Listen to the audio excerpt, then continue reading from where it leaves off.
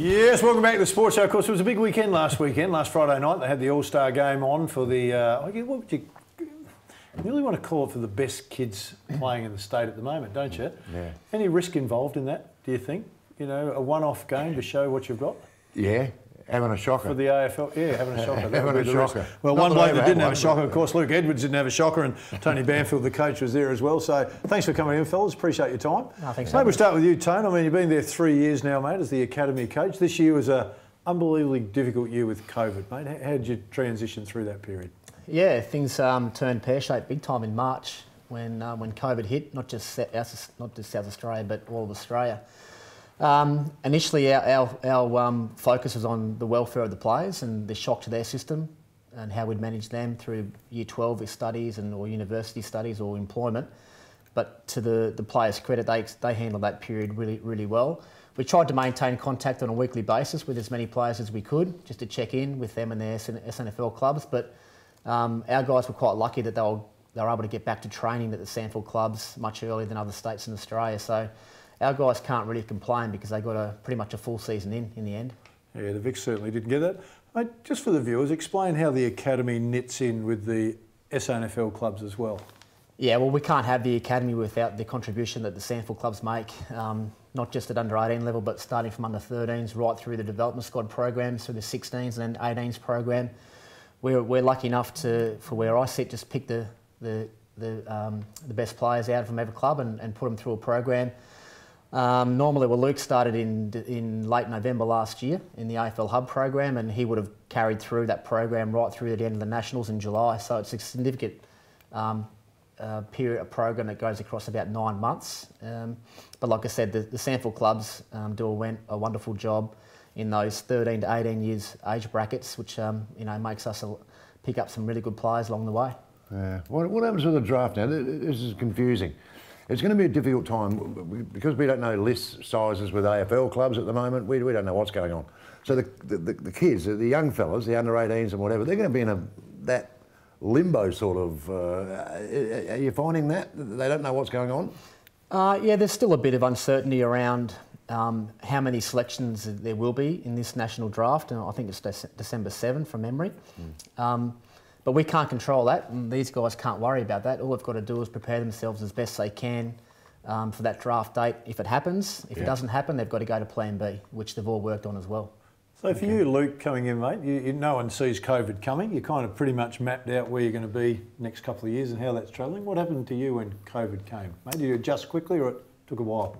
Yeah, it was a shock for sure. But nah, I was lucky enough to have a brother, Jackson, who experienced the same thing. So me and him, who both lived together, experienced the same thing. So we both went through it together.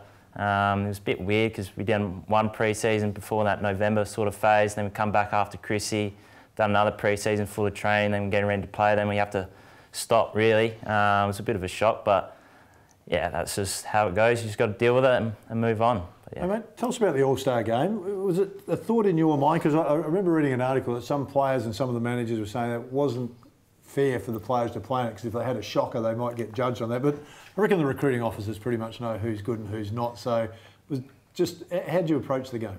Yeah, I think recruiters have watched enough footy over the last, I've probably watched it for the last year, 2 years now. So I think if you play one bad game, it won't necessarily matter. Just go out there, have fun, enjoy it. It sort of replaces our little state champs that we usually have. So no, it was good to catch up with everyone again if you haven't seen them for a little while. So no, I quite enjoyed it, had a bit of fun. Unfortunately, my team lost, so it wasn't as good, but no, it was still good fun. It's not something you think about all the time, though, the draft. And once you run over that white line, you're not thinking draft. You're thinking what he's told you to do, or your coaches, or whatever. You're going to play. Where do you play, mate? What position you play?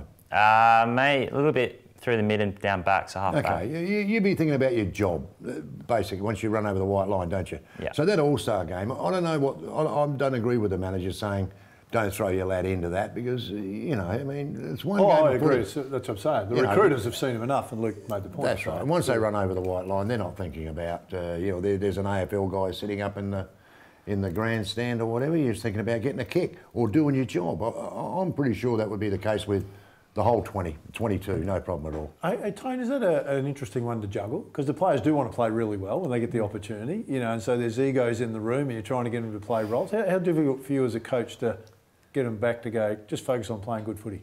Yeah, you make a good point about whether it's worthwhile, and we wouldn't normally run this All-Stars game at this stage of the year, but because of the COVID situation, it was a last chance for the recruiters to see these players play. But we just spoke to the players about playing your role, as you mentioned before, know what you're responsible for and do that job as best you can, and then go out of your way to make life easy for a teammate. And that's pretty much all the instructions we gave the players, and then just let them play. The recruiters have watched these boys since the age of 15 and a half, so one good or bad game at the end of the season isn't going to make or break their career. Mate, your career's been an interesting one, mate. You're a football head. That's what I call you. Since the first time you landed at Port Adelaide, you were always going to be a coach. You were always going to be part of the system, the football system. Is that something that you've just wanted to do all your life, or is it something you just fell into? Which I don't think it is. I obviously have a strong interest in football. It wasn't until Steve Williams invited me into the coach's box when I was injured during playing a few times, and I quite enjoyed what was going on inside the box. So I initially wanted to be a school teacher, but went down the football admin and talent manager pathway, and then the coaching pathway when I finished playing, and I'm really glad that I did. I love it. So Luke, what's next for you, mate? Where does the next card fall for you? Well, obviously the draft's coming up in about a month's time, but this stage I'll have a little break, probably have a week off, and then get stuck back into training again, doing a bit of gym and running again. Because pre-season starts pretty soon for Glenelg, so got to get in shape for that. But now, yeah, just a waiting game. Just trying to work as hard as I can, do all things right, and hope for the best. Yeah. So much of a break. No, 4 weeks, not a lot. Hey, Tony, you get a lot of calls now at this period from the recruiters and the coaches, and is your phone run white hot now as opposed to... Yeah, very much. I've just finished a 1.5 hour Zoom meeting with Hawthorn. Gold Coast yesterday, this morning, then Sydney tomorrow, West Coast Eagles tomorrow. So yeah, there's a lot of that going on at the moment.